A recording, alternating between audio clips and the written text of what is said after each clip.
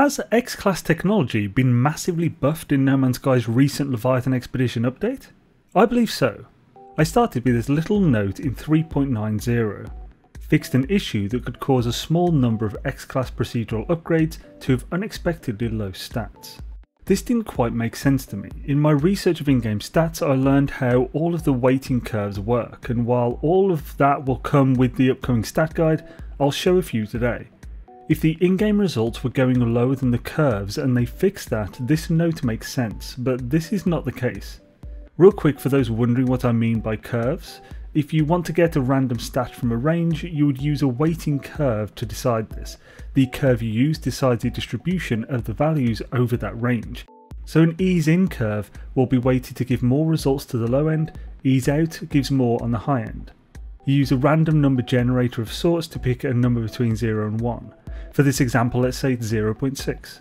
If we apply that to an ease in quad curve, we calculate 0.6 multiplied by 0.6, which is 0.36. That is then used to get the value within the range, so 36% between min and max. I got the calculations for all of these curves from a Unity chart for animation curves, but I expect they are very standard.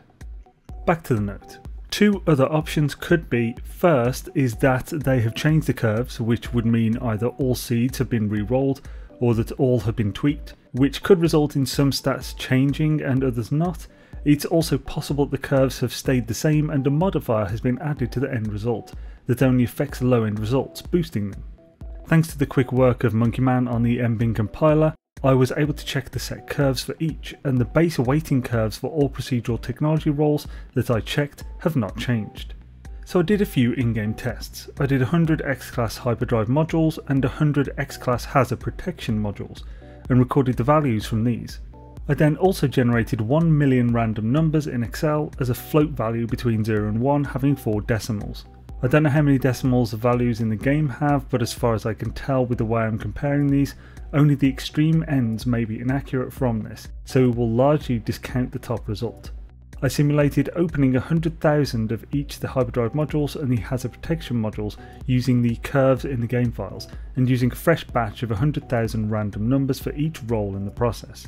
The first chart shows a distribution of 100,000 rolls, though it is only on the rolls that generated a light year value. As you can see, it is a smooth curve. This is the max is uncommon curve, which is an ease in quad curve, so x times x. This curve has a little over 19% of all rolls be in the bottom 4% of the stat range. On the top end there are none for 300, but as this is a single value at the extreme, we should discount this for accuracy. But the highest 5% of stat values are only found on around 2% of all rolls. You may think this isn't too bad, but there is a much harsher curve that decides whether this module has 1 or 2 stats to begin with. If only one, I've assumed that it is a 50-50 between light year range and warp cell efficiency, but it's tough to know. In reality, it's around 1% that your roll will have a light year range between 290 and 300, and then a small percentage on whether it will also have warp cell efficiency. The super interesting part is when we compare this chart to my in-game manual testing results. This is only 100 tests, 62% of which had the light year stat, 61 had the warp cell efficiency stat, and so 23% of results had both stats, which is superior to my simulation of 100k rolls where 16% of rolls had both stats. If you follow the curve of this manual tested data, it has some ups and downs, but it does follow the curve generally. These ups and downs are caused by the small sample size. However, the spike at the end is beyond it being just a small sample size. This is boosted on the high end, and it seems it happens after the curve is applied. My best guess is that a modifier is added which sort of gives low end rolls a second chance of being high end. A really interesting note is that those high end spikes, the top 16% of the entire chart, have both stats. This makes me think that whatever this modifier does may re-roll the stats but only uses a single random number for all rolls. This would account for it being so good, as if the roll has both stats, it was a good roll, and so if that same good roll was applied to the curve for hyperdrive range, it would allow for perfect or near perfect rolls to be quite a bit more common without too big of a change. Let's move off from hyperdrive technology though and have a brief gander at the hazard protection findings, as these are notorious modules.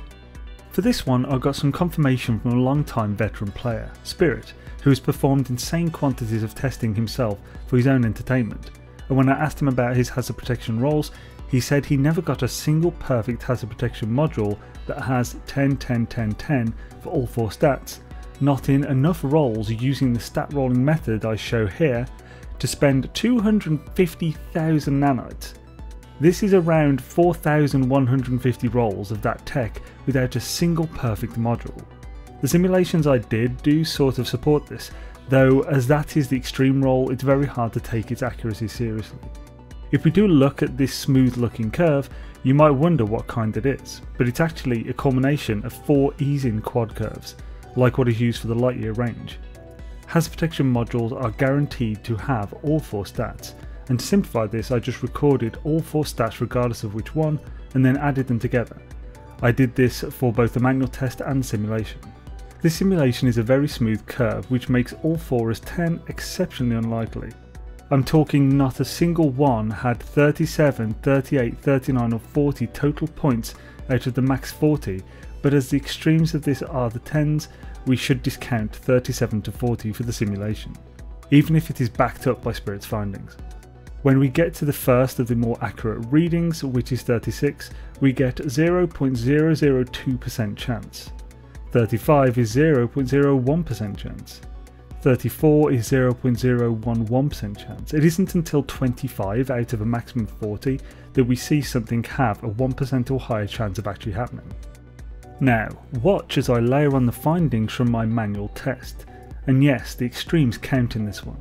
Not only is there a 4% chance of getting the maximum perfect roll now, but also 5% chance of 10, 10, 10, 9, 4% chance of 10, 10, 9, 9 or something similar. This is absolutely huge. It also mirrors what we saw with the hyperdrive range, where part of the distribution follows a curve as ever, but then a modifier is added to turn those worst to the best. After sharing this with Spirit, he wasted no time, and this time only had to spend 120 technology rolls to get 6 perfect rolls. With these tests done, I'm quite confident in saying X-Class are finally the ultimate technology modules. They will still require a whole lot of rolling, but they are finally usable. It is actually realistic to pursue better than S-Class rolls in X-Class tech, and soon I'm going to see exactly what it takes to max it all. This was an incredibly data heavy video. These require a whole lot of work, so if you like them, please hit the like button and let me know below, as I'm never sure just how many people actually care about numbers to this degree. Thank you all for listening and have an amazing day.